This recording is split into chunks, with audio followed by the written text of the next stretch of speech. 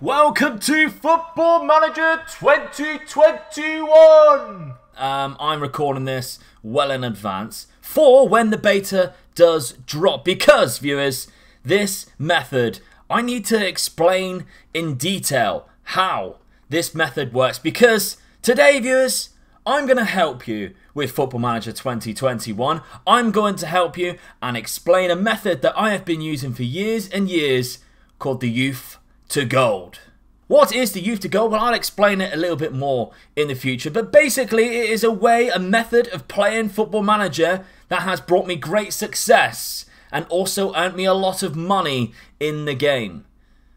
I'll show you an example. A lot of you may know exactly what this save game file is. It is my Youth to Gold series from FM20, and I'm just going to show you a few things. So we ended the actual career of, or this series, by the way, winning the Champions League. So as you can see here, past winners, we won it in 2027-28, just in 9 seasons. Now, of course, with bigger teams, you can do that a lot quicker. But Strasbourg, they were not a big team by far. They were in the lower ends of the French league, and we built this side up to what it was. Competitions-wise before that, in Ligue 1, we actually won the league 4 seasons in a row, finishing runners-up twice before that to Paris Saint-Germain. So we eventually overthrown Paris Saint-Germain, and then we just had to win the Champions League. We were very unlucky as well. I played all of this series live on stream. A lot of people will agree.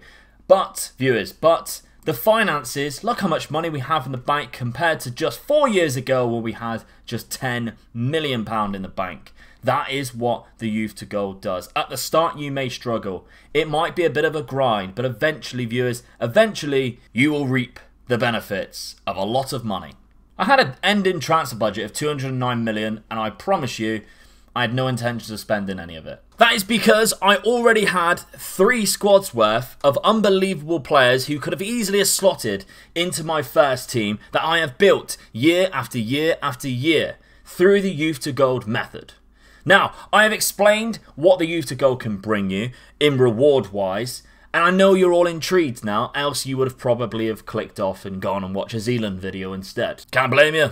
The guy's great. The Youth to Gold is a method that I implemented into the series to make sure I stuck to it strictly, and I abided by it for, really, the concept of the series, but so I could prove to everyone that it works. And you can do that too, or you can be a little bit more relaxed on it. It's totally down to you. But basically, the rules that I made myself do is only allowed to sign teenagers and never use players above the age of 30.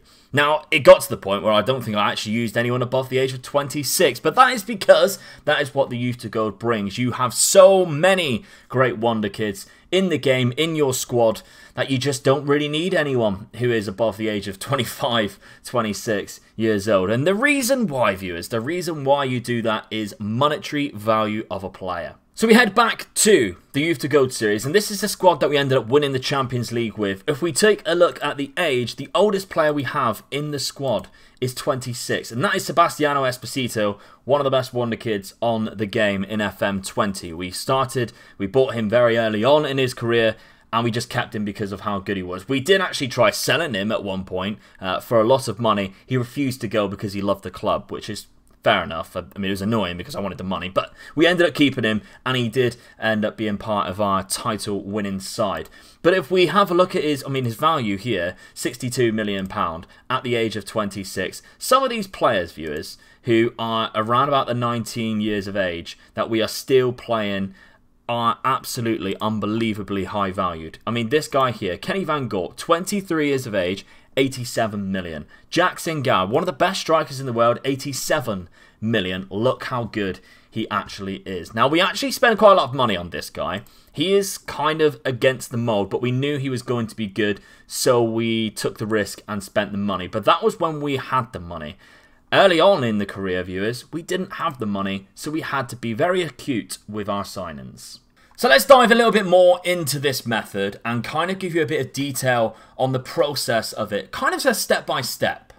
Step number 1, the early years. In the early years, you're going to have to try and sacrifice some players.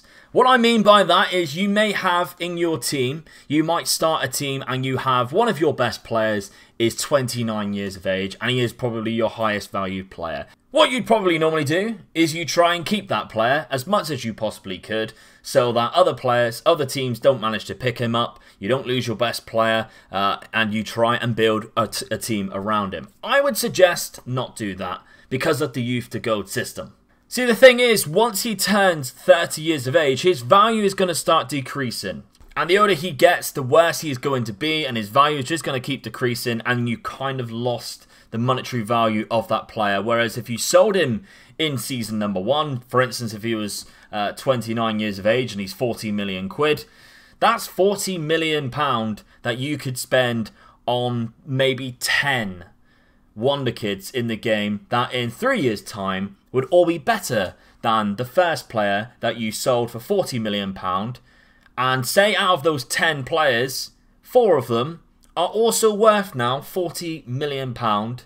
4 times 4, that's 160 million pound in just 4 years, rather than 40 million, which in that 4 years is going to be worth nothing. Now I know that kind of doesn't make much sense and maybe a little bit confusing, but what I'm trying to say is that in my first few seasons at Strasbourg, I looked at the players who were my first team players and I thought, are they really going to get to the point where they're good enough to be a title winning player? And the answer was no. So as soon as I knew that, and as soon as they had a little bit of interest from other clubs, I looked to sell them. So I mean, I'm not getting much money here, but 3 million plus 2 million plus 1 million, all of that adds up and I can start spending a little bit more. 18 million pound here. And if you look at the players I managed to bring in this season, I mean, this is the second season here, I managed to bring in Esposito on a loan to buy deal, which we ended up activating. Loan market, by the way, used the loan market because Troy Parrott, the season that he joined us,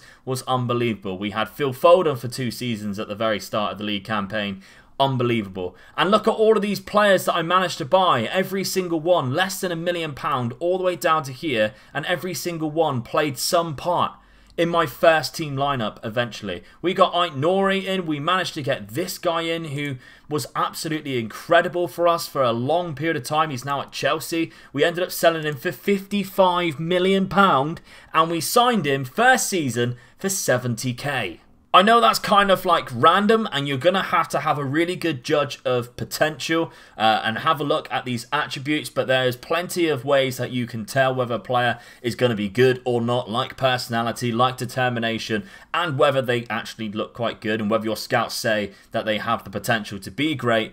But it also relies on a bit of logic here. Me selling some of my first team players for just £3 million, just £1 million, it could have detrimental effects in the first season. But 3 seasons down the line, they're in my first team lineup and I'm selling them for £55 million. It's hard to argue against that. Another example here is this man, Ochoa. Now this guy ended up being my first team deep line playmaker for I don't know how many years, and we signed him in the first season, after the first season, 400k, and we played him every single time we could. And the lowest amount of games he played was 26, but look how high his average rating is. All the time it's 7s, other than the very first season when he joined. He came in and he was already good enough to be a first team player, and we took a gamble on him, and now he's worth £75 million at the age of just 25. But we bought him for 400k. So I kind of alluded to the second tip that I wanted to bring across to you there, and that is to grow your players. The best way to grow players is give them first team football. So if you do think you have a player who is younger and has better potential than one of your first team players, but he's nowhere near as good, give that guy game time. Because if he does reach this guy's potential ability, well, if he does reach this guy's current ability, he can far and away exceed it because his potential is far greater. And you'll just end up having a much better player very earlier on in your career, rather than having to wait for him to develop in the reserves or out on loan. The third tip that I have for you here is looking for players simply for profit. Now this comes a little bit later on from the beginning, because at the beginning you want to spend every little penny that you have with these lower end of the league clubs with not a lot of money. You want to spend every bit of penny that you have on buying players who are going to improve your first team. that are young. However, when you get to a point where you've established a good 11, maybe second or third season in, that's when you kind of want to have a look around and see if you can flip some players for some profit. Kind of like FIFA Ultimate Team style. And that is exactly what I did in my third season, as you can see here, 2021-2022 season. I found a couple of players who didn't really cost me much, and I ended up selling in for a lot of money. And we have a look at this guy. We got him from Egypt. Always have a look at clubs from Egypt and the African countries because they're always very cheap. Load them up at the start of the game too. Tariq Marai now finds himself at Porto for £17 million. He's not that good, let's be honest. But we managed to pick him up in his first couple of seasons for 300k. It was a gamble. We never played him. We just simply loaned him out, so we weren't paying any of his wages. And we sold him back to the same club for 7 million. Easy profit. We also found two really good free transfers in this season who had been around and ended up never signing a new deal. We signed them on free transfers, loaned them out, actually used them a couple of times, sold him on for 20 million. So the next tip that I have for you, once you have started establishing your first team lineup, is to start prioritising continental competitions above league cups. Now you might be thinking, but I kind of want to bring success to my club. You're saying I brought success to the club. Why are you saying that I shouldn't be trying to win cups? If you win a cup, fantastic. But there's not a lot of money in cups, especially in the league. Even in the FA Cup, in the Premier League, you hardly get any money for. But if you finish in 4th place in the Premier League and you get Champions League qualification, you pick up roughly about £80 million before you've even entered the competition properly and managed to get to the latter stages. So just making the group stage, you're probably giving your club about £80 million without even having to do much, just qualifying through the league campaign, finishing in 4th place. That is why I always suggest prioritising these continental competitions above winning those crappy cups which no one really cares about unless... I mean, I don't really care even if I do win one now. The next tip that I have for you is to make the big decisions with your youngsters. There might be a certain time where these players do not want to stay at your club anymore because there are bigger fish in the pond trying to steal them from you. And you may think this is a bit of a disaster. I've bought this youngster, I've built him up to what he is now, and now one of the big clubs, the Manchester Cities, the Paris Saint-Germain, are coming in and trying to steal my player. This is where you need to make a big decision. Is it worth keeping that player and letting him run out the contract and never making a profit on him? Or is it worth cashing in on him and using that money to buy 3 or 4 other players who you can then build to be even better than what they were? And again, I have an example for you. In the 2024-25 season, I signed Nicolas Armini right at the beginning for £1 million and he wanted to leave to Manchester City. We sold him for £105 million, leaving us with over £104 million profit in a very short space of time of about 4 or 5 seasons. He is now at Manchester City, transfer listed for £58 million. And is he good? Yes. Is he better than this guy? I'm going to say no.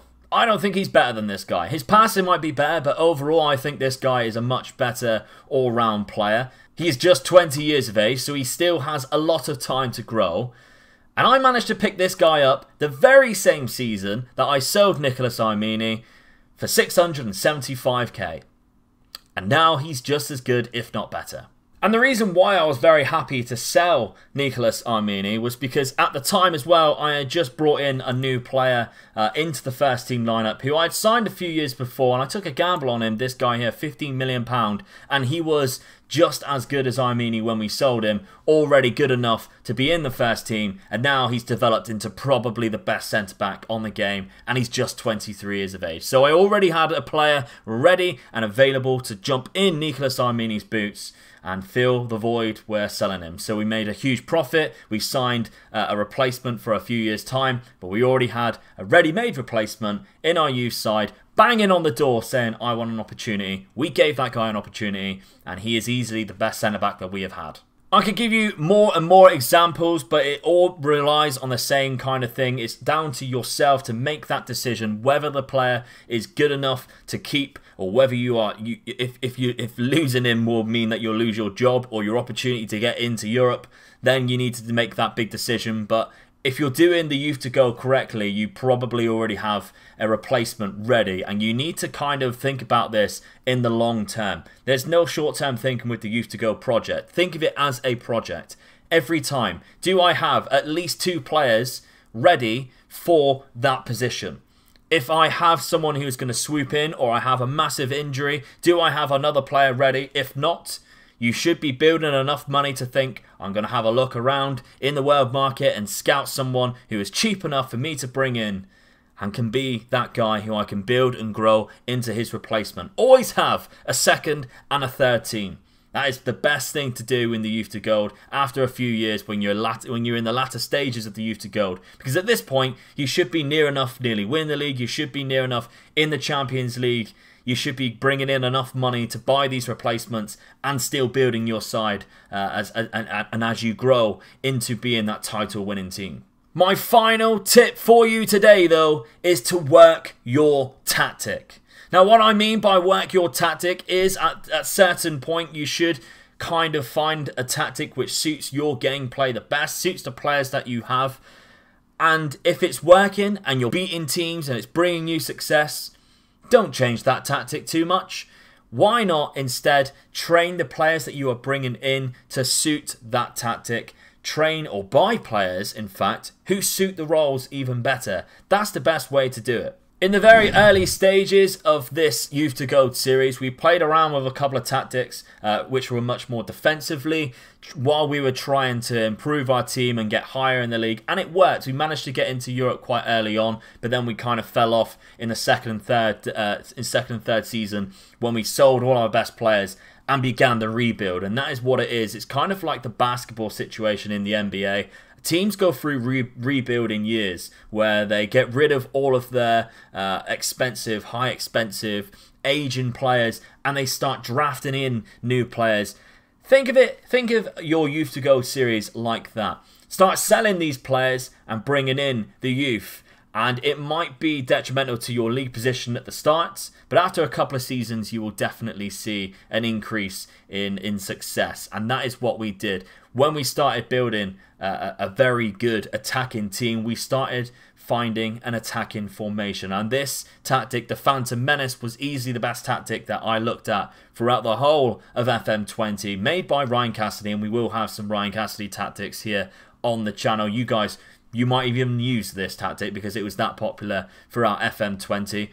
When we managed to fall upon this tactic and realise how good it was, we just started buying players who suited it. And as you can see here, okay, the 2 strikers, they might not suit it that much, but they were still scoring goals. But we had wingers who fit the bill. We had a deep line playmaker who was probably the best deep line playmaker in the game. We had this Egyptian as well. We sold the other Egyptian. We also bought this guy in. I think from the same club. No, it wasn't from the same club. But we bought him for 230k. And look how good he is now. One of the world's best centre midfielders, or centre attacking midfielders. And he fits the role of an attacking midfielder absolutely perfectly. Train your players in these positions. Give them the best chance to be the best player in these roles. And there we have it. That's all I have for you today for this Youth to Gold explanation. I hope this helps. I hope you like the concept. If you want to do a Youth to Gold, let me know down in the comments. I will be doing one myself on my Twitch channel, twitch.tv/Omega Gaming. That is where the Youth to Gold will be held this season on Football Manager. I haven't picked a team yet, but by the time you see the stream, you'll see who it is. And hopefully we can bring as much success to that team as we did with our Strasbourg side. So let me know down in the comments if you're going to do a Youth to Gold, whether you're going to be a little bit more relaxed with the rules, whether you're going to be really strict and resist from signing anyone who is not a teenager and using anyone who is 30 years plus. Because I'm telling you right now, if you do it correctly, you'll end up with a lot of success in Football Manager and you will enjoy doing it as well. There is nothing better in Football Manager than seeing all of your youngsters grow into the world's best players, and you have the world's best teams offering you millions and millions and millions of pounds to sign them, and you think, I've got enough money in the bank that I can reject this, because that has literally happened. We had a player for £150 million and we rejected it because we didn't need the money. So I hope this video helps. Please smash the like button if you can. That would be fantastic. Click the subscribe because we're going to be doing plenty more hints and tips and players, spotlights, tactic videos on the Omega Loot Gaming channel throughout FM21. I'm mega excited to get this going and I hope you are too. So come along and join the journey. I'll see you on the next one. Bye bye.